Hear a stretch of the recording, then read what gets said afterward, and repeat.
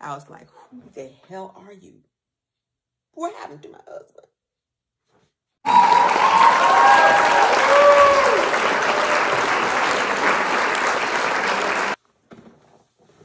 Friends and family, it's time for another video, Uncomfortable Conversations with a Married Woman. In this version, we're going to talk about children, to have or not to have. That is the question. So if you're interested, go ahead, grab a snack, grab a drink, and let's talk. So I think there's some kind of a misconception or illusion that people get married in order to have children. That couldn't be furthest from the truth. Why? I guess maybe from history and, our ancestors and everything, that was the purpose. You get married, you have children. That's the whole reason why you're together. Go forth and multiply. But in today's day and age, it's not necessarily the same. So it's a very interesting topic to me, especially when I learned that there are other women that, like me, didn't have children in their plans at all when they got married. There are several misconceptions. One is that you're expected to have children.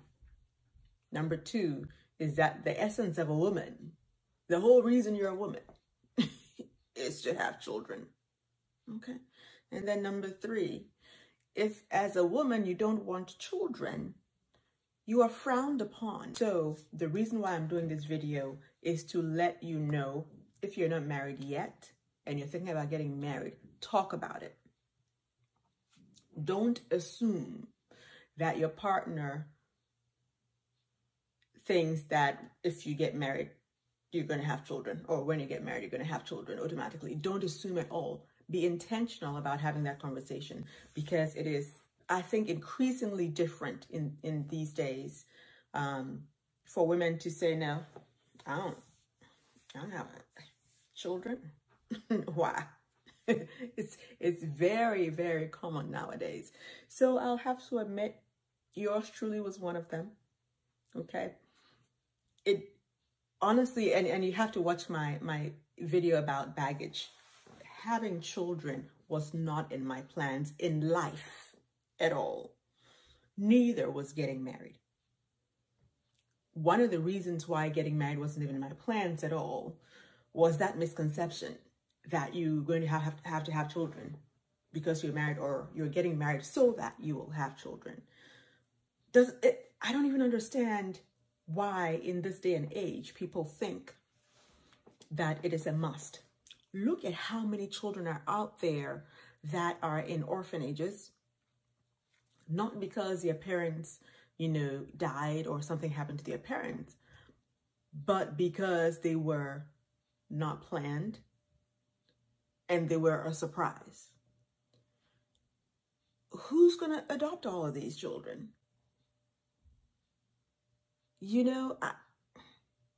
There are so many out there that need help. And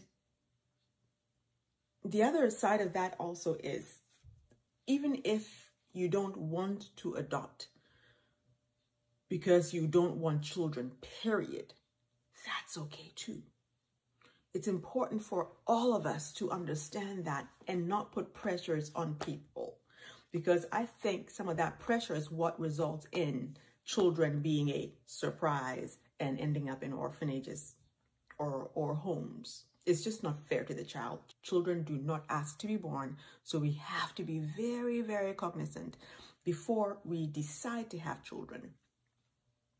Biblically, Bible days till today, it is frowned upon if you have children outside of wedlock. It is what it is. Yeah, I do want to get married, but I don't want to have children. It just seems conflicting. It's like going opposite directions. It just doesn't make sense to people. So please have that conversation before you decide to get married. Have that discussion. Don't tell me that because I don't want to have children that I'm not a woman, or I'm less than, or who are you? and I don't care. Okay. And I feel like increasingly I am seeing women like myself, and I appreciate them for having and I'm going to be a little bit vulgar here, for having the balls to say, I don't want children. I don't want to have them on my own. I don't want to adopt. And I'm still human and I'm still a woman. Take it or leave it. Okay. I am finding also that there are women who, when time comes and they want to have children and they are unable to do it naturally, they feel less than. I don't understand that either. The biological situation is just not happening. Move on. Like, they go through so much and get, you know, the in vitro and the injections and the hormones and the, but it's not for me to understand. Everybody has their own choice. I just implore women, if you don't want to have children or if you can't have children, not to feel less than. You are still a woman in every sense of the word, 100,000%. Okay, having children does not make you a woman. You're a woman before you decide to have children or not to have children, and that's fine. So I want that to be very, very clear. As you can see, I'm very passionate about that. I think some women are forced into, or they feel forced into that situation because of the way people think. To hell with them. I'm sorry. But anyway, as I was saying, you and your spouse to be must have that conversation. It shouldn't be assumed. I really, really want to keep making that point. It should not be assumed that you're getting married to have children, or that you're getting married and the next thing to do is to have children. It shouldn't be assumed. Now, if you have that discussion and one of you wants to have children and the other one doesn't, what do you do? I see a lot of people try to convince the one who doesn't want to have children and say, you'll see, you'll change your mind. You know, you'll change your mind. It's natural to want to have children when you get married. So you're going to change your mind. Just give it time. Just give it time. No. Don't force the other person into that corner, because that's exactly what you're doing. And it makes it very, very difficult for that person to be open and honest with you when it comes to, you know, that topic. Because then, of course, they're starting to feel guilty because it seems like you're saying they're not normal because they don't want to have children. Who wouldn't want to have children? And that was said to me. I just didn't. And my husband was fine with it. He's like, whatever you want. And I'm like, it's not what I want. Do you understand? I mean, you have to, are we on the same page? And he's like, sure. I said, okay. But I started getting newspaper clippings from a certain individual. You know, we were married for our first 7 years. It was just amazing. And I'll tell you what, if you do choose to have children, please wait. Please wait. If you can, if biologically it's okay to wait, please wait. Because you have to get to know your spouse before the children come. Because once the children come, you see other sides of your spouse that I did. Let me just say I did. Didn't anticipate, didn't expect. I was like, who the hell are you? What happened to my husband? You are not him. You go back wherever you came from and get my husband back to me, because this is not it. I will tell you, it brought some strife and some challenges. I still remember it to this day. So I am so glad that I waited for 7 years. We waited for 7 years. And yes, we did change our minds. And there was a thought process that went into that. It wasn't from pressure from other people at all. Again, I could give two rats' asses, you know, what anybody thought, whether I should have children or not. Obviously, there were whisperings, you know, and even my friends started to ask me, well, you know, why aren't you having children? I don't want to. It is not one person's decision. It is not just a woman's decision. It's not just a guy's decision to have children. Although children come from the women. So I think the woman should have more of a weight when it comes to their decision whether to have children or not, because the brunt of the work is on the woman. Okay, let's just be clear. I mean, biologically, yes, a dude can have children, so the woman has to know and be ready. Be ready. It will change you in ways that you never expected. Now, some women love being mothers. Absolutely love being mothers. I feel like I was born to be one because it was natural for me when I had children. I could tell from the way the child cried or the way the child moved what was wrong with the child. It was very, very easy for me. I knew whether they had pain in their ear, whether they had a sore throat or the teeth, were coming in. I knew whether it was a stomach ache or gas. I could tell. I could tell whether they were just starving from just the way that they cried.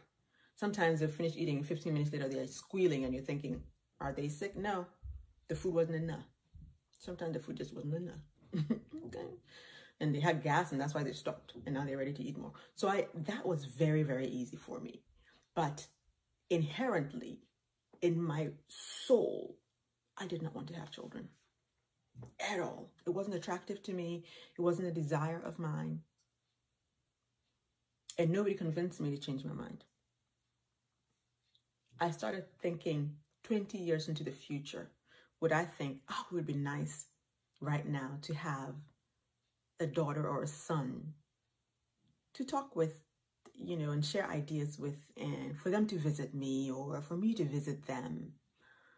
And I started thinking of it that way. I'm like, yeah, that wouldn't be a bad thing at all. That's the only reason why I changed my mind. And I have relatives who didn't have any children and they're just fine.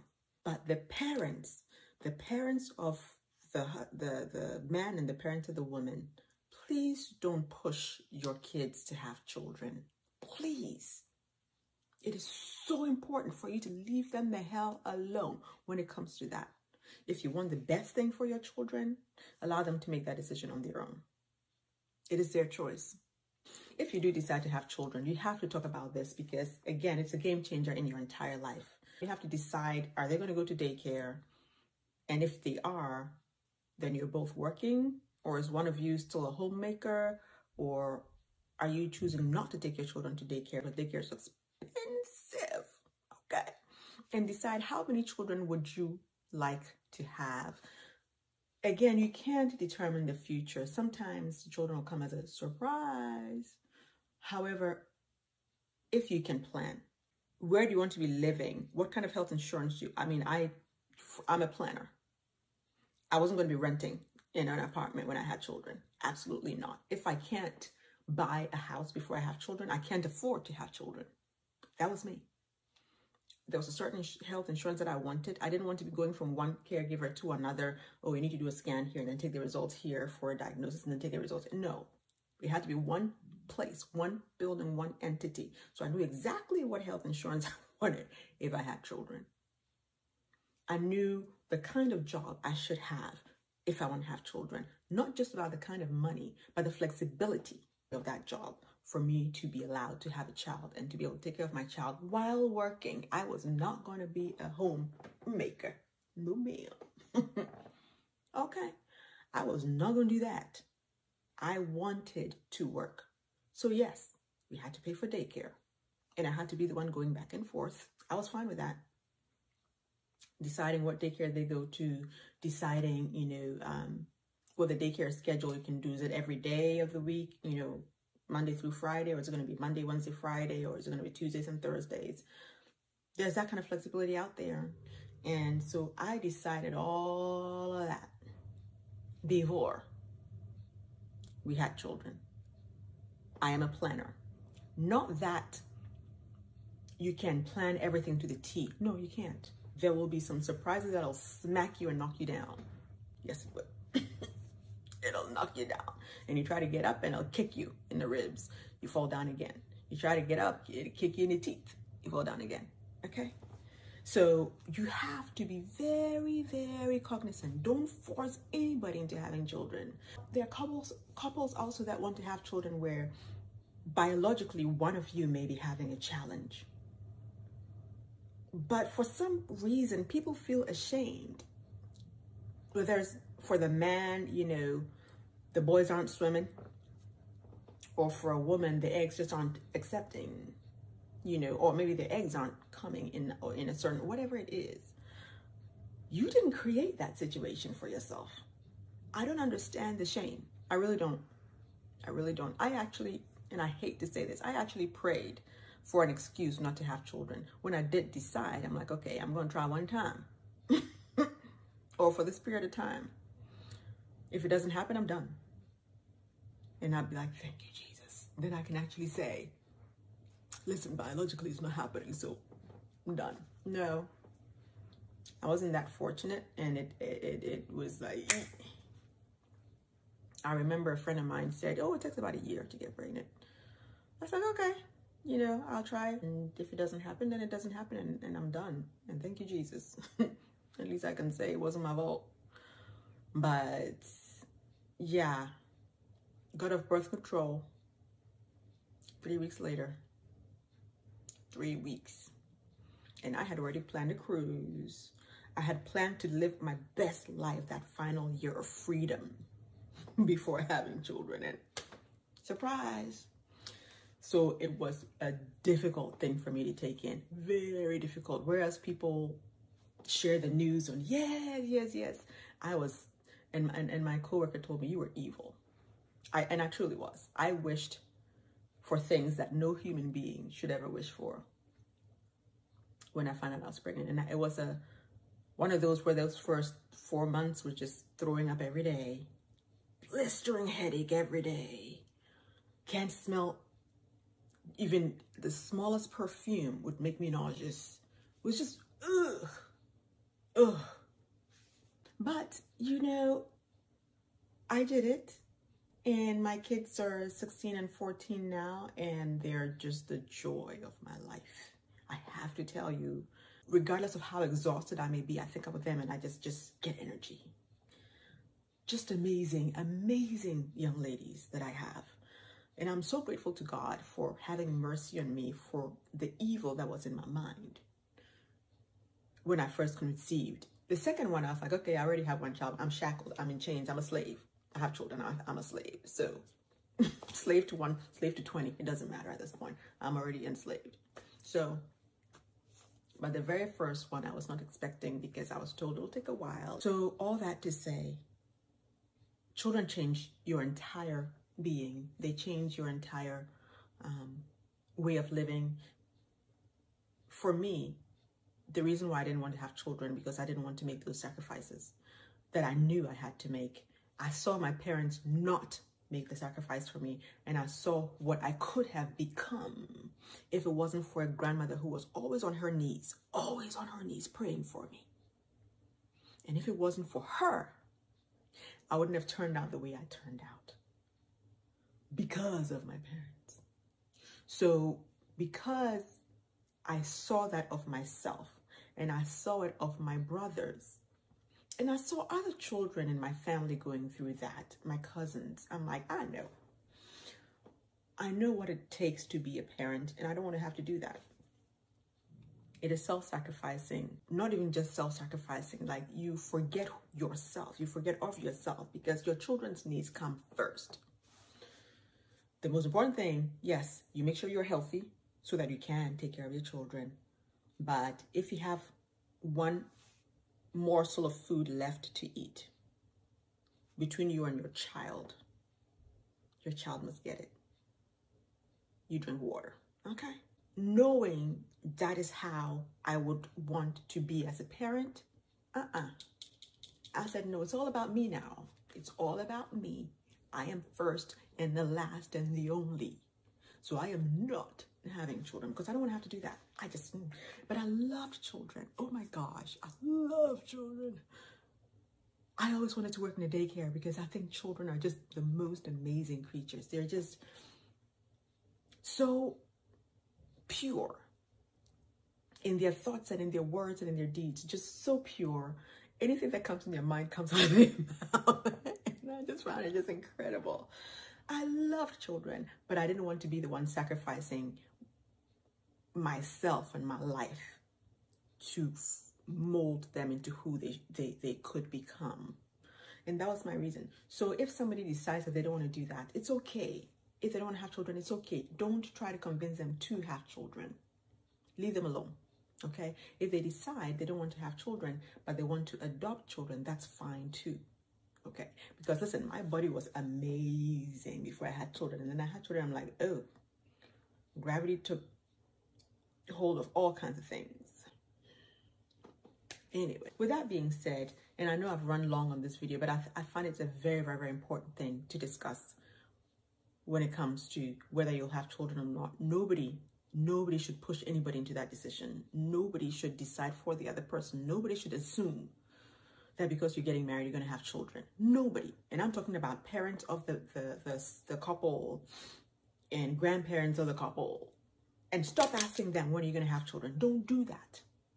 Because if they're going through something, if they're going through challenges trying to have children, and you're asking them those kinds of questions, you're making the pain worse. You're making their soul is going to be tense. And if your soul is tense and your body is tense and your emotions are tense because of expectations from other people and your spouse, you can't have children. You just, your body just won't do it. It just won't. When you're already having challenges, it just won't happen. So leave people alone. Leave people alone. Let them decide if they want to have children or not. But that's an important conversation between the two. Okay? Only those two people. Nobody else. Very important. As you can see, I'm very passionate about it. Nobody else. Okay? And that's all I'm going to say about that. So with that being said, remember, to have a successful and thriving marriage, you have to be kind to yourself and to your spouse, and you have to be respectful to yourself and to your spouse. Okay? Have a fantastic week, and I'll see you next Thursday.